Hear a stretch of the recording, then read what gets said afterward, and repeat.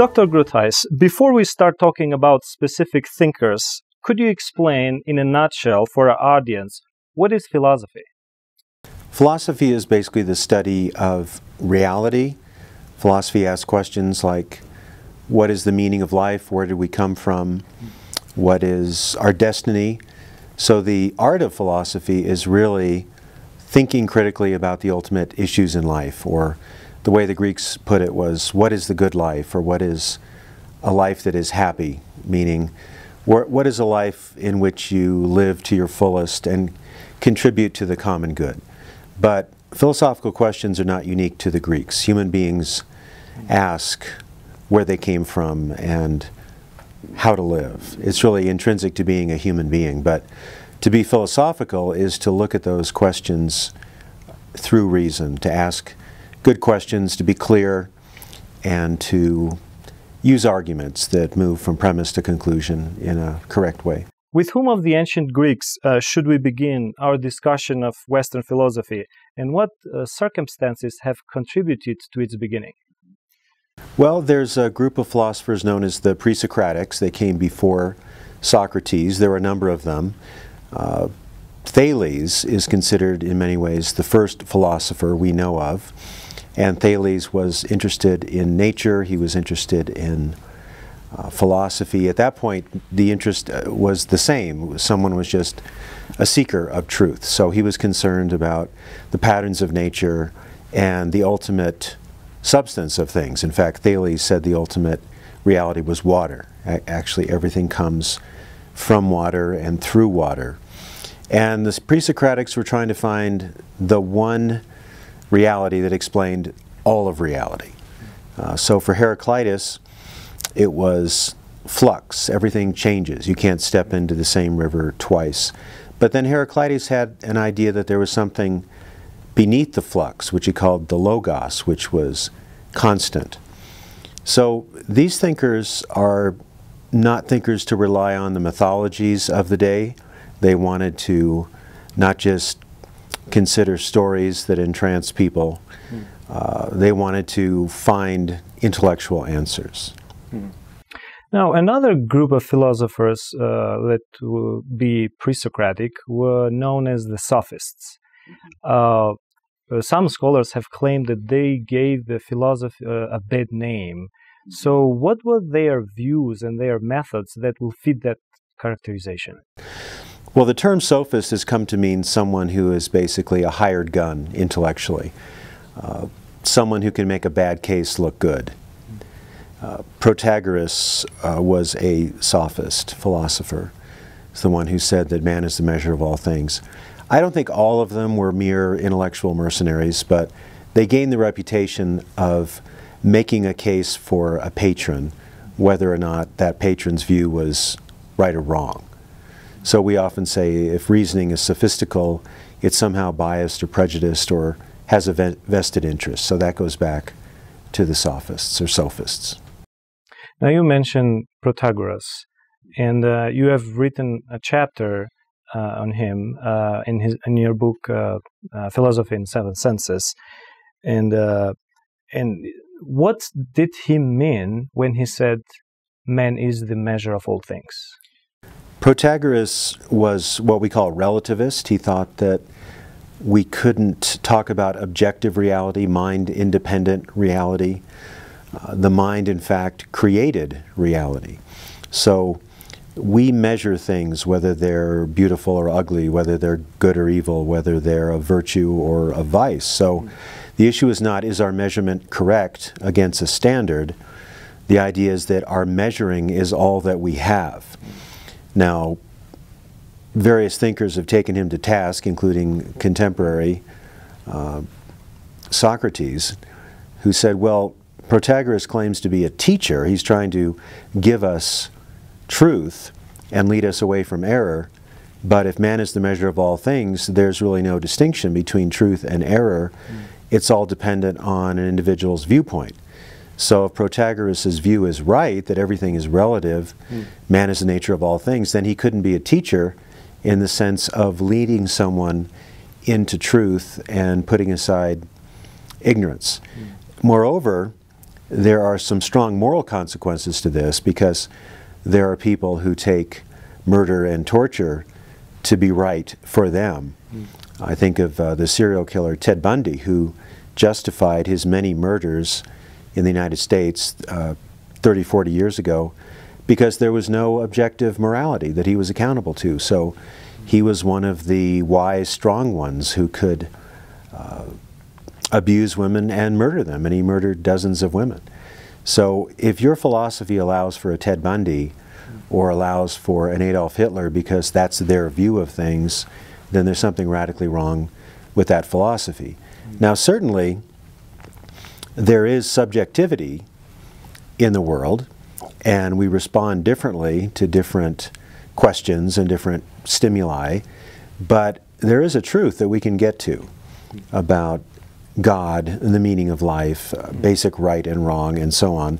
Sure, it may be the case that in one room of 70 degrees, one person feels cold, one person feels hot, someone else feels just right, but that's not an ultimate issue. That's a subjective condition of the body in how we respond to it. So he took a partial truth and tried to inflate it to cover all of reality, and it just doesn't work that way.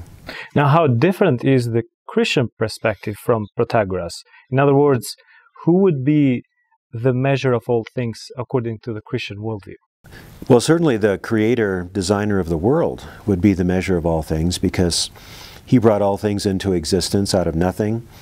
He designed everything in the universe and the universe as a whole.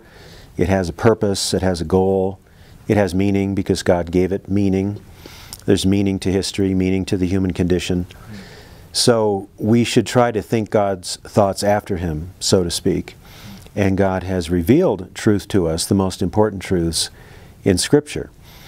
So we want to be careful not to be subjective in interpreting the Scripture. Sometimes people will say, well, this Bible verse means this to me. The issue should be, what does it mean, period? And then how does it apply to me, or apply to you, or apply to someone else? So we have in Christianity, obviously, truths about God. God is one God in three persons, Father, Son, and Holy Spirit. He's revealed that in the Scripture. He has come to earth in the person of Christ. And Jesus said, you're with me or against me. So there's a great either or. You can't say, well, Jesus is whoever you want him to be. You have to deal with him as he is. And then I also think of the summary of the moral law and the Ten Commandments. These are absolute imperatives that we're given. It's not, here's a style of life you may want to try if it fits you. So Christianity is not a relativistic worldview at all. Now, Socrates was a contemporary of Protagoras, at least at some point, or for a period of time. But he was a very different kind of thinker who positioned himself against the sophists, or the sophist way of doing philosophy. We use his name, as you mentioned before, as a reference to divide the Western philosophy, pre-Socratic and post-Socratic area. What was so special about Socrates? He was a philosopher through and through. He was what they call a gadfly of Athens. He would wander around and engage people in conversations about issues like, what is the good life? What is justice? How do we determine what is good? So Socrates didn't seem to have any vested interests. He was not a person who would give an argument because you paid him to give an argument like the sophists. And he was a remarkable questioner. He was able to elicit answers, or in many cases elicit the ignorance of people. People would think they knew what justice is, and then once he started asking them more and more questions, they realized they didn't know what justice was. So Socrates didn't write anything that we know of. We get our knowledge of Socrates mostly from Plato. But you find these dialogues where Socrates is dealing with the ultimate issues of life without fear and without pretense. He was not an impeccable person by any means, but Many consider him to be a paragon of philosophy, and he also died. He was put to death basically for being a philosopher. He was accused of corrupting the youth of Athens and advocating strange gods. And he was told that he could leave the area, be banished, and never come back to Athens and escape the death sentence. But he decided he wanted to stay and be loyal to his state. So in a sense, he was a philosophical martyr. One of Socrates' most known phrases is when he said, "The unexamined life is not worth living." And what should we take away from this sentence or this phrase? Well, it's a bit of an overstatement, because while everyone asks philosophical questions, I think, at some level, not everyone can be a philosopher at the level of a Socrates. But what he's saying is that human beings have the ability to reason and to ponder issues of life and death and eternity, and so they should take advantage of that ability to think carefully and critically about these issues of what is the good life, is there a God, is there an afterlife. And so he thinks that critically engaging life is essential to a good life, and I think he's correct about that. It's fascinating to see that he had the option when he was in prison to leave his philosophic or his life of doing philosophy and do something else, and he chose death instead. So he kind of lived that phrase in his life, you would say that? I think so. Yeah, I think he was a consummate thinker, and he wanted to stay true to his principles until the end. Do you think that the phrase, "the unexamined life is not worth living," is compatible with the Christian thought? It's roughly compatible. What I would appeal to is Jesus' statement, "Love the Lord your God with your heart, soul, strength, and mind, and love your neighbor as yourself." So that's a theological statement, and it involves love. So it's deeper than what Socrates said. It's related to God, our Creator. It's uttered by Jesus, who is our Savior. And he was asked, what is the greatest commandment? He said, love God with your heart, soul, strength, and mind. So to love God with your mind is to be open to what God has revealed, to think carefully, to think critically. And Jesus himself was a model of critical thinking and robust argumentation, as we see in the Gospels. So what Jesus said, I think, assumes that people should think carefully and critically, but he puts it into a theistic worldview, and actually he is at the very center of that view because he is God incarnate. Now, Socrates' most talented student was undoubtedly Plato, and about whom the 20th century philosopher and mathematician Alfred North Whitehead memorably said, I'll read this, "The safest of the European philosophical tradition is that it consists of a series of footnotes to Plato." Do you think that's a correct evaluation? Well, it's certainly arresting and memorable.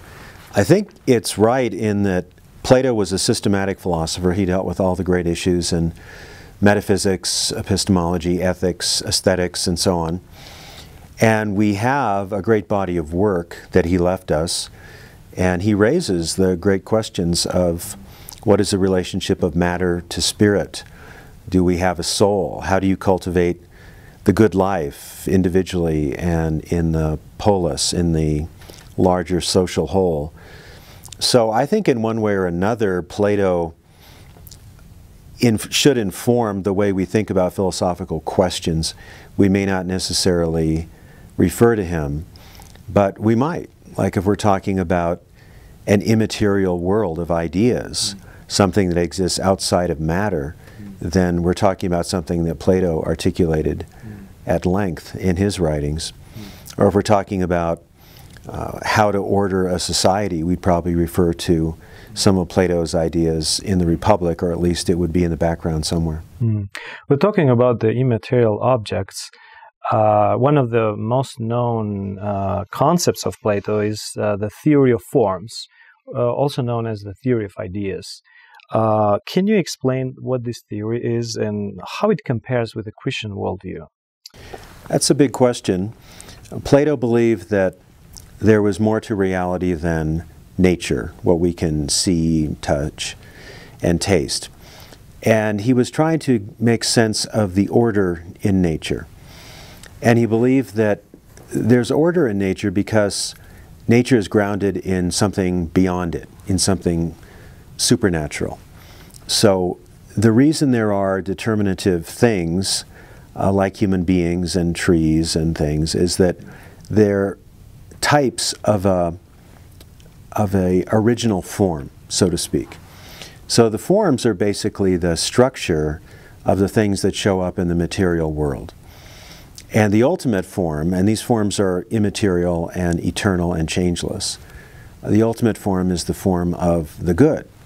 So Plato believed that goodness was not relative and contingent upon individuals' views or society's views, that there was an absolute realm, an unchanging realm of forms. And we find knowledge not by empirical research or consulting the senses, that can only give us opinion, he thought, but by reflecting rationally on ideas. Now, Christians can agree, obviously, that there is more to the world than nature. There is a supernatural dimension.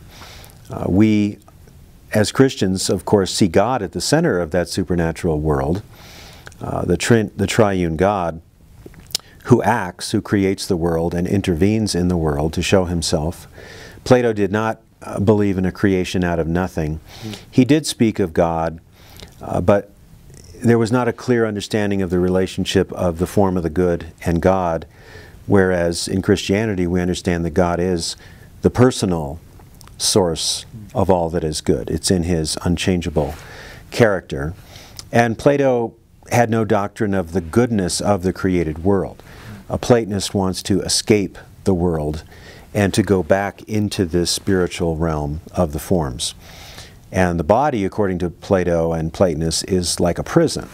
And biblically, if you look at Psalm 139 and also look at Genesis 1, God made us with bodies. He breathed his spirit upon the dust in Genesis 2, and the first human being came into existence. Christ himself, of course, took on human nature. In the beginning was the Word was with God, the Word was God, and the Word became flesh and dwelt among us and made the Father known. That's in John chapter 1. So we have some overlap between Platonism and the Christian view. In fact, in Pensées by Blaise Pascal, he has a note to himself which says, use Plato in order to move people towards Christ.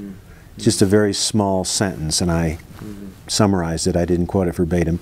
But you can see what he means, because if someone is a materialist, they think all that exists is nature without any supernature.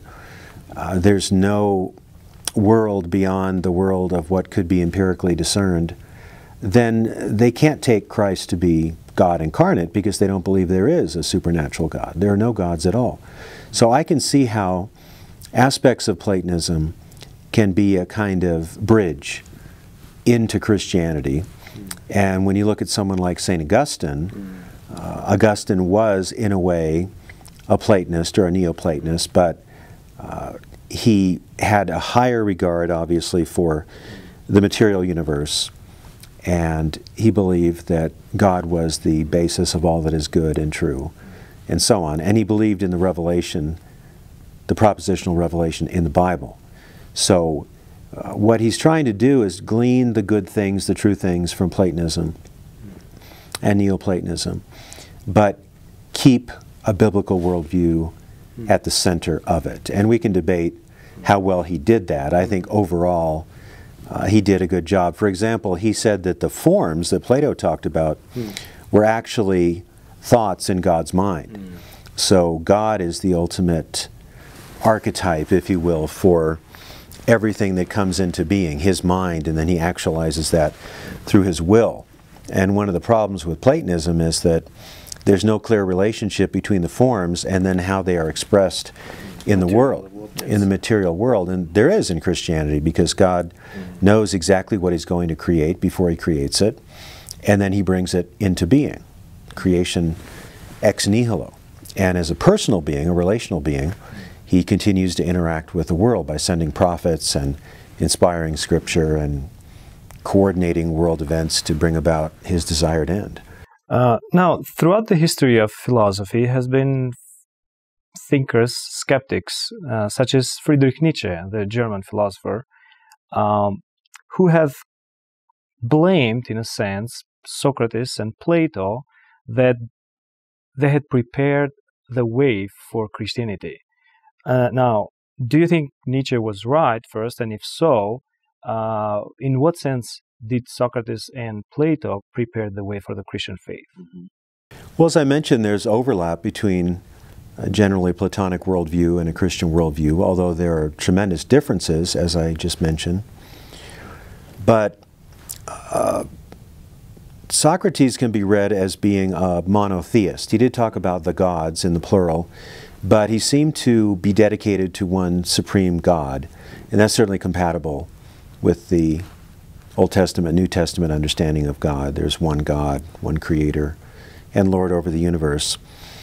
Socrates was passionate to find truth, objective truth through reason, and Nietzsche was not really concerned about that. He didn't seem to be.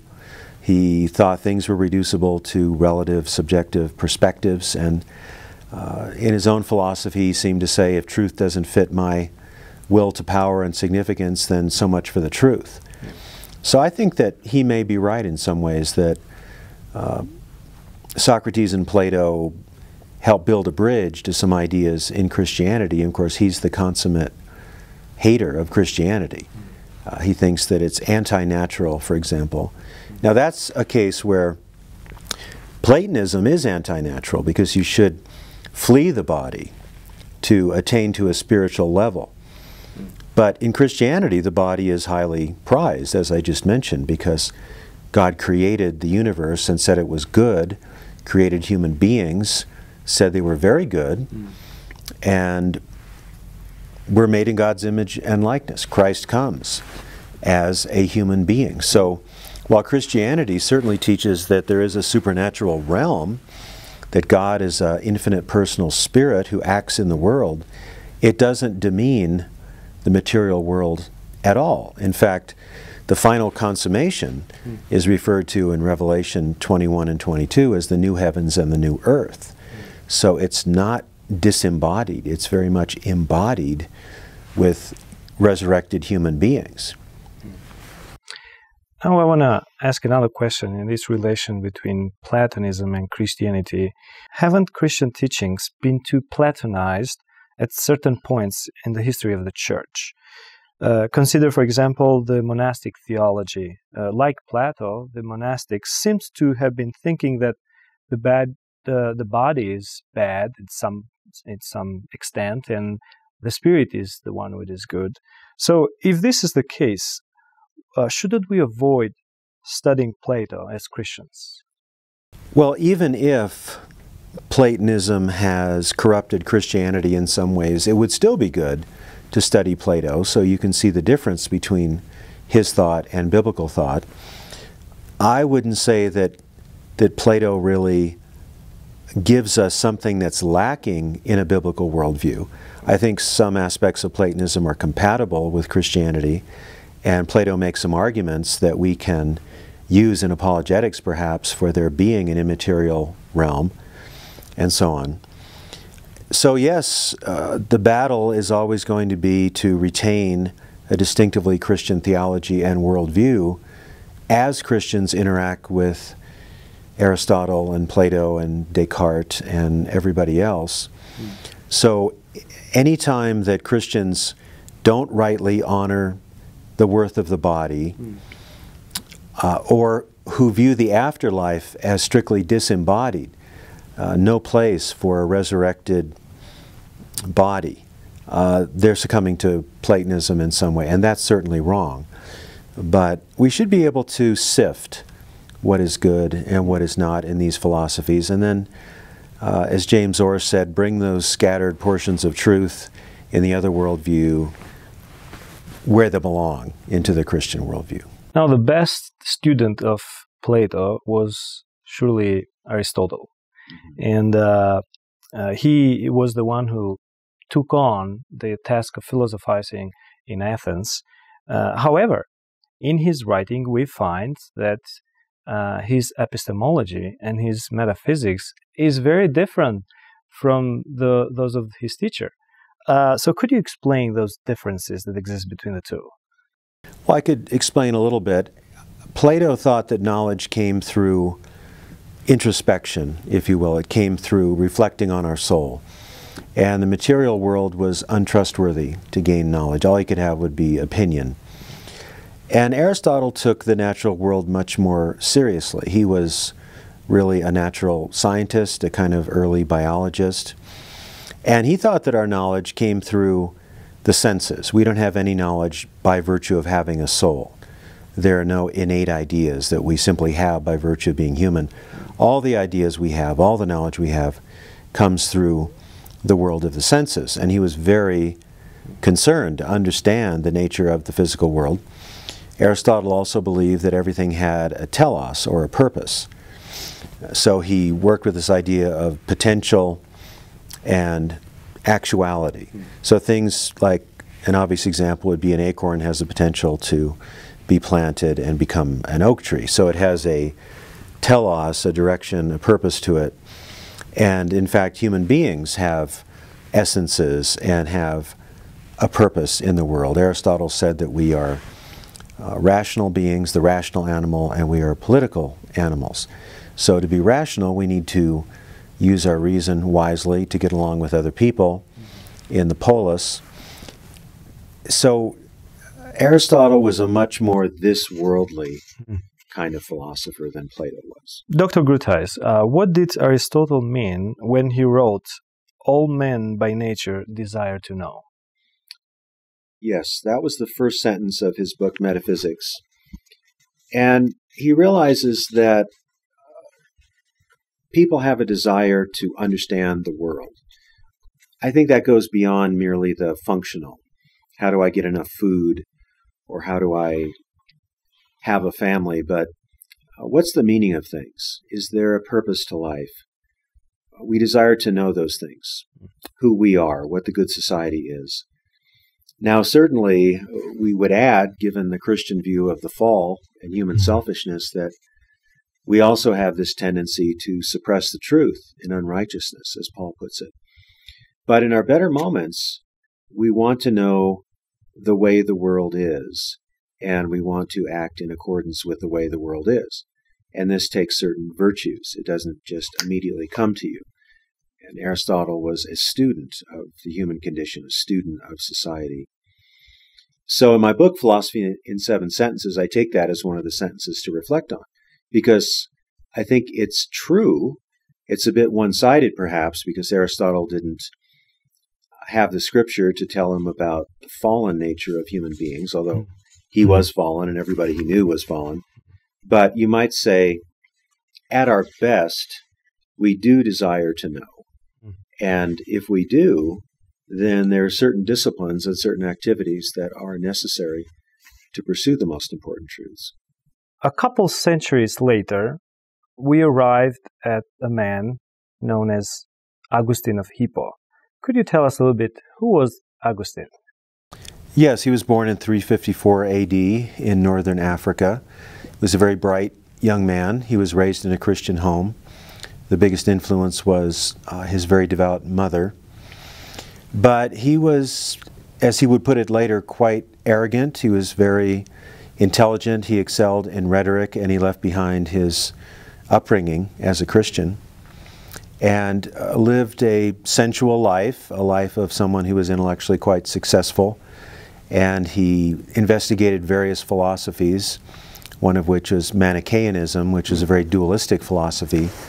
To oversimplify, spirit is good and matter is bad. But Augustine became disenchanted with that philosophy over a period of time. He was exposed to Christian teaching, but he had a hard time giving up his life of pleasure, especially erotic pleasure. And he's famous for saying, "Lord, give me chastity, but not yet." And then he had an experience where he was outside, and he heard a little child chanting, "Take up and read, take up and read." And he opened the Bible to a particular passage which talked about putting off sensuality and sexual sin and embracing Christ. And that arrangement, conjunction of circumstances, brought him to the place of submitting to Christ. And he was in his 30s at the time, so he was an adult convert. And he was the first great systematic Christian philosopher and theologian in the West. So just about everyone has heard of St. Augustine, whether you blame him for everything bad in the world or whether you think he was an inspiration. And one of the most known books that he wrote was The Confessions. One will find there an integration of philosophical analysis and also a biographical dimension. Do you think that is necessary to explain his philosophy? I think it works well with his philosophy because he had a very intellectual conversion, and as a Christian he thought back on the philosophies he once held and wanted to refute them, wanted to develop a thoroughly Christian philosophy of life. For example, he uses his own experiences to speak of Christian doctrines. There's a famous case of when Augustine was a young man and he and his friends stole some pears. And they stole them just for the fun of it. They didn't need the pears. They simply wanted to do mischief. And he later reflects on that and realizes that that's really the heart of sin, that it was an act of rebellion. They knew it was wrong and they did it merely for a cheap kind of titillation. So Augustine believes that sin goes all the way down into our souls, into our being, and it takes a radical solution, that is Christ himself, to forgive us and reorient our lives. When I teach that in intro to ethics classes, the students will often think that he was just ridiculous because he was a kid and they stole some pears, and it doesn't matter because the pears didn't cost that much money probably, and they probably wouldn't do it when they got older, etc. And they miss the whole point. The whole point is that there is a radical self-centeredness and selfishness in being a human being. And this event, when properly reflected upon, brings that out. So I don't think he uses his own life in a wasteful way, the way so many modern autobiographies do or memoirs do. I think everything in there relates to his desire to be fully converted to Christ and to lead others into a Christian way of life and a Christian mindset.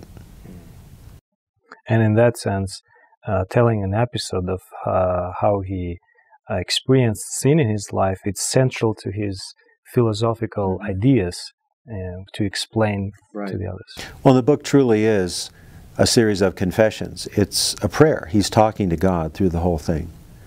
And that was not just a device he used for literary effect. He was sincere about that. One of his famous phrases is that when he said, "Restless is our heart until it rests in you." What did he mean by that? Well, that was something he experienced. He couldn't find peace in his heart. He couldn't find the right way to live before he came to Christ. And he believed that we're not truly fulfilled or satisfied until we are reconciled with our Creator through the work of Christ. And this is really the essence of an approach in apologetics, which is sometimes called the argument from desire, or the argument from emptiness. Pascal has been summarized as saying, there's a God-shaped vacuum in every person that only God can fill. That's a paraphrase of a longer quote that he gave.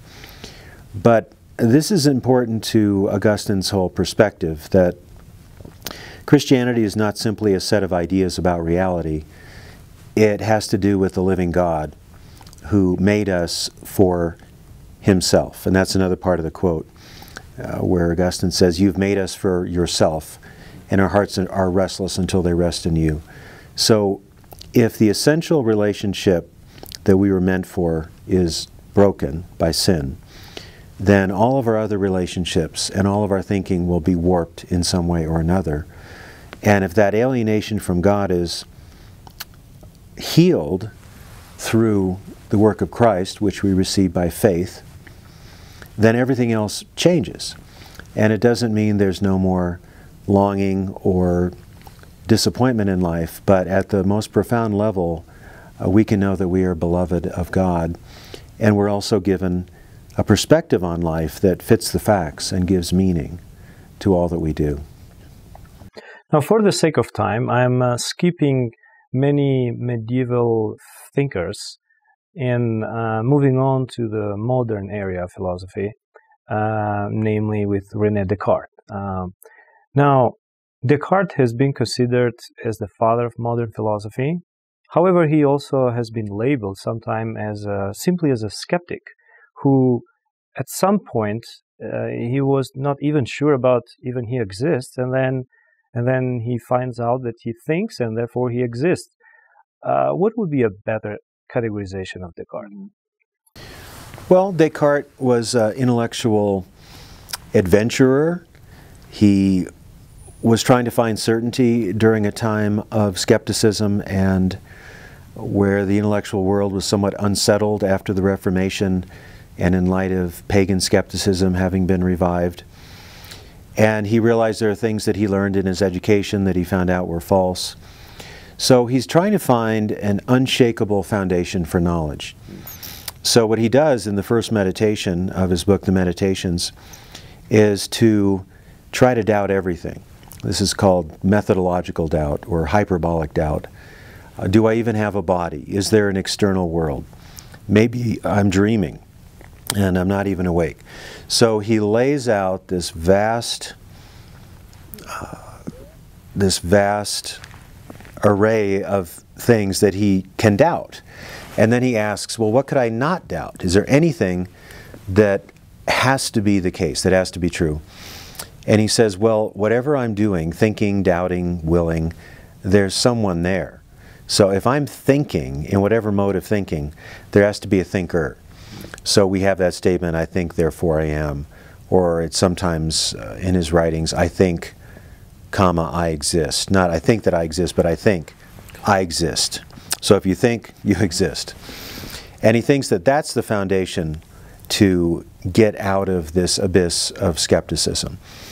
So he finds in his mind the concept of God, a perfect, unlimited being.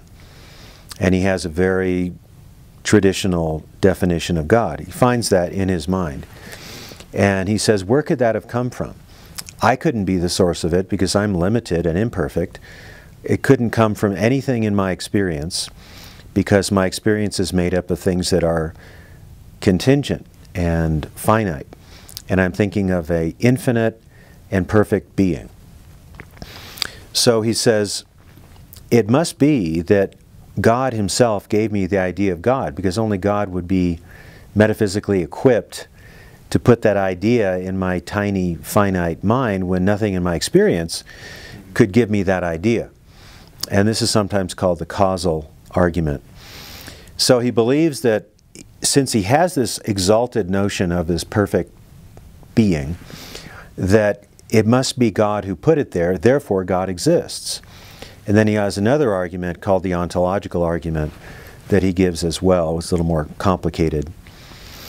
So this idea is not taken seriously by a lot of philosophers today. I do take it seriously in my treatment of it in my book, Philosophy in 7 Sentences.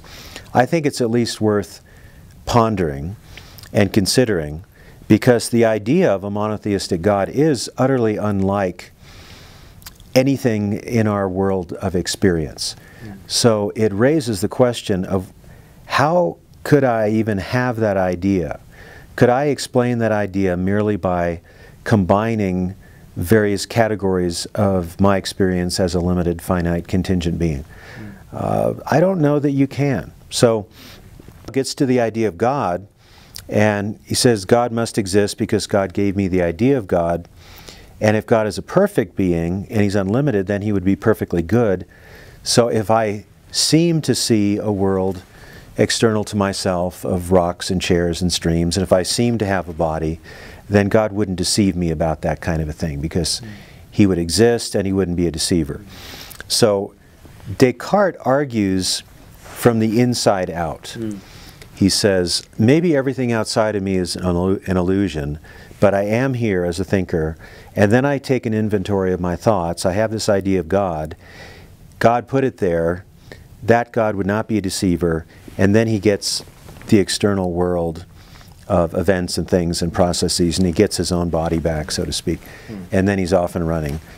Now, how successful was he? Did he really doubt everything? He didn't seem to doubt certain principles of causation. For example, you have to have some idea of causation to use if you think that God caused you to have the idea of God, and he lays that out. So how successful was the program? There are some gaps and limits, but he's often dismissed without treating him with enough respect. I don't go into it too much in my book, but he's also famous for arguing that there's a dualism between mind and body. And those arguments are worth taking seriously as well. And a biblical view of the person is that we are a mind and a body, that we have a spirit or a mind, and we're also certainly embodied beings. So we might be able to find some argumentative help from Descartes in making the biblical case. Not to say that his view is perfectly biblical, but again, there's some material to glean, I think, from him. Yeah, as I said, every philosophical idea would have its limits, but would he be successful in making the case that, for example, the scientism that we know today, which will claim that the only way to know things will be through the experience and experiments, if Descartes' method is right, will it succeed in refuting what scientism claims? Well, inasmuch as there's any a priori knowledge, anything we know simply by reflecting on our own minds, that would make scientism false. Because scientism claims that knowledge only comes through scientific endeavors, and that means empirical observation, empirical theorizing. Now, the problem with scientism, or one of its many problems, is that it refutes itself, because the statement, knowledge only comes through scientific means, is not a conclusion of science. It's a principle of epistemology, and it's a very poor one, because it can't support itself. So if Descartes comes up with any knowledge without scientific methods, then he's refuted scientism in that way. Although we don't need Descartes to refute scientism. It's kind of like the icing on the cake, I guess. Now, I'm aware that your doctoral dissertation was on the French philosopher and mathematician Blaise Pascal, for which you have a chapter in your book, and you also write there that he has been a long-time mentor and muse. What do you mean by that? I discovered Blaise Pascal early on after my conversion. I think it was 1977 when I started reading Pascal, and I found him to be quite insightful and stimulating, especially on his views about the human condition, that we are both great because made in God's image, and also miserable, wretched because of the fall, because of our turning against God and against ourselves and against each other. So throughout my teaching and writing, I've referred to Pascal, quoted him many times, my books, articles, public speaking. I have a small book called On Pascal that I'm revising and expanding now. He's a very engaging philosopher. He was an excellent writer, and he had the human touch. He was able to describe things in ways that were memorable, that focused on the foibles and the greatness of human beings. So I found him to be very helpful in a number of areas of philosophy and apologetics. Now, when we think of reason, we naturally think only of our intelligence. Now, Pascal wrote that the heart has its own reasons that the mind doesn't understand. Could you explain what he meant by that? Yes, he's well known for that statement that the heart has reasons that reason knows nothing of. Now, he was not pitting reason against emotion or rationality against irrationality. What he's saying is quite sophisticated, and that is that there are various ways of knowing the world. One way is through what he called reason, and what he means there is more calculation. How do premises lead to a conclusion? What do we observe in the external world? He was a scientist and he designed experiments, so he would use reason to try to verify or falsify a hypothesis. But by the heart, he means more intuitive knowledge, or what some philosophers today call basic beliefs. So it's not that they're irrational or that they would contradict anything we would know through what he calls reason, but rather that we have within us what he called first principles of knowledge. Certain ideas concerning mathematics and morality and so on. And he believes also that God could move directly in our hearts through an intuition. And he says that people who are impressed in that way by God are quite blessed, and they do truly have a knowledge of God. But he also thinks that we can use our reason, at least to some extent, to argue for the truth of Christianity. And one of his most powerful arguments is what could be called the anthropological argument, that human beings are great by virtue of being made in God's image and miserable because of the fall, and we are, as it were, deposed royalty. And other philosophies either exalt greatness at the expense of misery or exalt misery at the expense of greatness. And he says that Christianity finds the balance and also has the solution in the person of Jesus, who came to rescue us and save the lost, and to forgive us of our sin and reinstate us through his work on the cross and through the resurrection. So Pascal was a genius in terms of his scientific work, his philosophizing, and he also wrote on theology in the provincial letters and so on. So I found him an ongoing inspiration for my thinking over 40 years now. So when he wrote that phrase, he was not talking about two people who fall in love and losing the ability to reason and just follow their heart. No, he wasn't. Another repeated theme in Pascal's writings, which he develops in his book Pensée, was the topic of diversion. What do you find in his writings on this topic that is worthy of our study? Well, I mentioned earlier that Pascal had the human touch in his writing. He was able to observe the idiosyncrasies of being a human, and he was able to identify certain actions and get to the heart of those actions. So he said that a lot of our activities are engaged in order to divert ourselves. We don't want to think about death or decay. We become bored easily. So we divert ourselves. Even kings, he says, who have pretty much everything they could want, will get bored unless they're entertained at the court.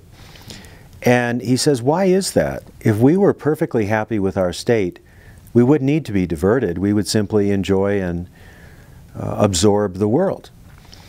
But he says that the chief problem with human beings is they can't stay in a room by themselves for very long. That is, they're antsy, they're fidgety, they're restless. And so if they are brought to boredom, then they might think about the shortness of their life, they might think about their bad conscience and so on. So they'd rather be diverted by something. Now, Pascal's not saying that all diversion is wrong. If you know what diversion is and how it can turn you away from the truth, then certainly you can be diverted from things for periods of time.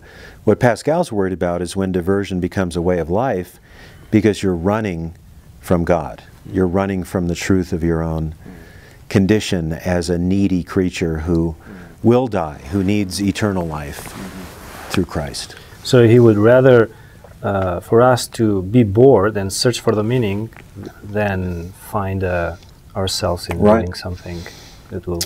Exactly. And I think his words are necessary for us today when we are very easily distracted, when we multitask on several technological devices at the same time, when we can be diverted at any time, at any place, as long as we can plug into something.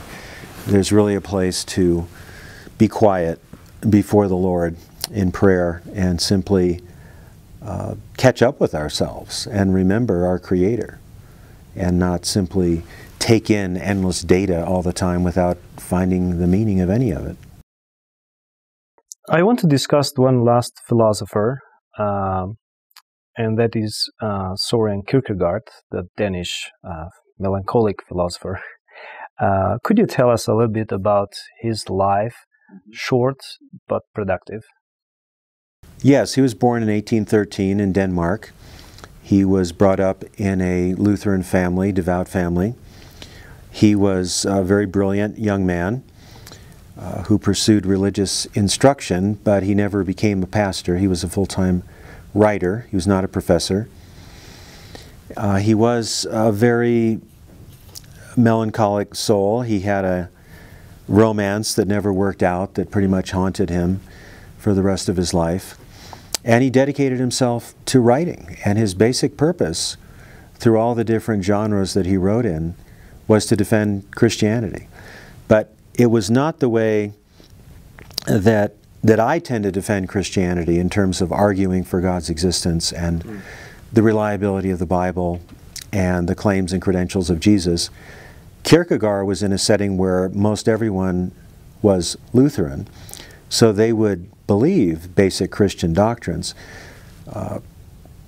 Kierkegaard's concern was that people were not truly Christians. They had not taken those truths as their own. They had not owned them.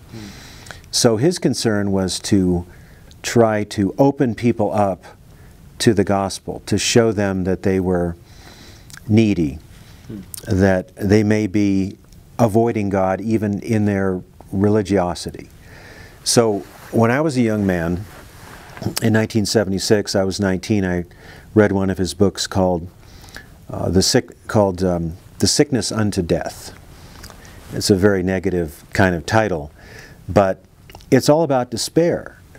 And to cut to the chase of it, unless we know Christ as Lord and Savior, the one who gives us meaning in life, we're actually in despair in one way or another. We may hide it from ourselves, but we're fleeing God. And we have various psychological means to do that. And in that book, he explains various ways that people try to avoid God and end up in some kind of despair. It's very detailed. But what he did for me those many years ago is basically explain me to myself. And my despair basically was a form of despair of not wanting there to be a God, really more like Nietzsche. I didn't want there to be a God because God would get in my way and God would frustrate me. And I knew that not believing in God or not following God would make life difficult, but I thought, well, that's just what the rugged person has to do. And reading Nietzsche, and given a number of other experiences and things I was reading, showed me that that was utterly foolish. And in fact, God could take away that despair and restore me and redeem me, which is what he did those many years ago. So I have a warm place in my heart for Kierkegaard because of his kind of existential apologetic, that is, trying to assess the human person and how the gospel should encounter a person in all of his subjectivity and all of his rebellion. But Kierkegaard's concept of faith is something that I critique because his view of faith was more like a leap than a step. I think faith in Christianity, faith in Christ is a step in the right direction. It's not a leap in the dark. Yeah, I'll come back to that. But I want to ask the question, although he said that truth is subjectivity, yet he positioned himself not as a relativist, but as an objectivist, if we would say that. So what did he mean by subjectivity then? Well, when he says truth is subjectivity, he is addressing how we should respond to the truth. So he's not saying that truth is only a matter of your own opinion or your own feelings, your own subjectivity, but given what Christianity claims about God's work for us in Christ and the call to repent, that's not something we say, yes, I affirm that, period, and then you go on with your life as if nothing happened. So it has to do with what he called the passion of inwardness. So if Christ has a claim on our lives as our Lord, then we should follow him, and we should reflect on what he says and what he has done and who he is. So he was what we call a realist. He believed the Christian doctrines were true to facts. They were objectively true. But what he didn't like is a notion of objectivity that didn't involve passion and didn't involve a great desire for God. So he didn't deny any of the classic Christian doctrines, but he wanted people to respond to them in true faith, a biblical faith. And I think he overstated a number of things. Faith certainly involves commitment, but I think it's a rational commitment, or it should be a rational commitment. He sometimes makes it sound that it's always uncertain and you get over the hump by a sheer act of will. I don't think that's a biblical view. So, as you already mentioned, it appears that Kierkegaard did not have a high view of reason when it comes to knowing truths about God. Rather, he is famous for endorsing the leap of faith, as you said. Was Kierkegaard a fideist? In other words, did he think that faith and reason are incompatible with each other? Well, it's a hard question to answer because of several reasons. One, he wrote a tremendous amount. Two, he wrote in various genres from different viewpoints. That's enough, those two, to make it somewhat difficult to answer the question. But he did say things like, anyone who defends Christianity is Judas number 2. So that certainly makes it sound like there's no room for reason to defend the items of faith. But he was, in a sense, an apologist that was using more psychological tools than philosophical tools. He was not one to give a cosmological argument or a design argument for God. He thought that was pointless. You simply need to help people come to the God who they know is there. The problem is not that we don't have an awareness of God. The problem is that we are fleeing from God. We're trying to avoid God. So he does certainly sound like a fideist in many places, and in my own apologetic, I include a lot of resources from reason that he would not, like arguments for the reliability of the New Testament and so on. I think those are real issues that we need to address. He was focused more on the hardness of heart of a religious people who were, for some reason, for various reasons, not taking their religion seriously enough. And through his writings, he wanted to spark a serious concern for Christ and the gospel. A concluding questions that I would like to ask is that in what ways can the study of the history of philosophy benefit a Christian? I think it can benefit a Christian in a number of ways. One, as we look at the thinking of different philosophers, we can compare what they said about God and human beings and ethics with what the Bible says, and that can help clarify the difference between a non-Christian philosophy and a Christian philosophy. Comparison is the mother of clarity, so to speak. We can also find areas of common grace, that is where Christians can find truth in non-Christian philosophers. We've talked about that with respect to Plato and so on. And then also, this is very significant for apologetics because, let's say, someone is a follower of Nietzsche, and they think that Nietzsche's refuted Christianity. Well, if you know something about Nietzsche, and you realize that his arguments against Christianity are very poor, then you can use that in what's called negative apologetics, show the weaknesses in Nietzsche's philosophy. And then that person who was interested in Nietzsche might become more interested in a Christian perspective and a Christian way of life. Now, not everyone is going to have the time or the ability to study the history of philosophy, but if you're in a position to read, study, and think, I think there are those benefits and others that can simply help sharpen your critical skills, your critical analysis of ideas, and can bring that to the Scripture, not to take it apart or refute it, but simply ask a lot of good intellectual questions of Scripture. In light of what we have talked today, what is something that our audience, you would like them to take away from our discussion? Well, throughout the history of Christianity, Christians have defended what they believe as true and rational and meaningful.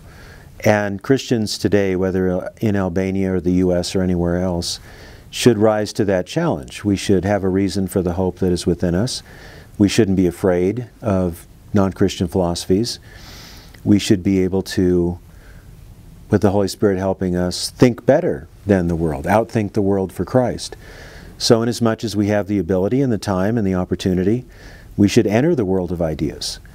And if there's a challenge to Christianity from Marxism or from Nietzsche or from Freud or from postmodernism or whatever, we should engage that. We should take that seriously and consider the arguments and give better arguments for the truth of the Christian worldview and the wisdom of the Christian way of being. And what if some of the audience will be not Christians, so what would you say to them? I'd say take the claims of Christianity seriously. They're very profound, all-encompassing claims about entering into a new way of life. Jesus said that he who believed in him would go from death to life, that by believing in the work of Christ, naming him as Lord, you are born again of eternal life, a new quality of life, a life that never ends. Or you could lose that by not following Christ. You could never gain that wonderful gift of love that Christ came to give us. So I would say to the person who is not yet a follower of Christ to consider the claims of the Bible, consider what it means existentially, consider what it means philosophically, and to pursue that. And my experience now of having been a Christian for 43 years is that Christianity is a coherent worldview. It matches the facts, it gives meaning, and it holds up. I don't have all the answers, but the Christian perspective on the world has given me the intellectual courage to write and debate and talk to unbelievers and to teach in many settings now for all these years. And so my testimony is that Christ is in fact Lord, and that the Scripture is true and should guide our lives. And this is a matter of great consequence. We're not just talking about meaning and value in this life, but we're talking about eternity. Dr. Groothuis, it has been my pleasure talking to you today. Thank you for your time. You're welcome. Thank you.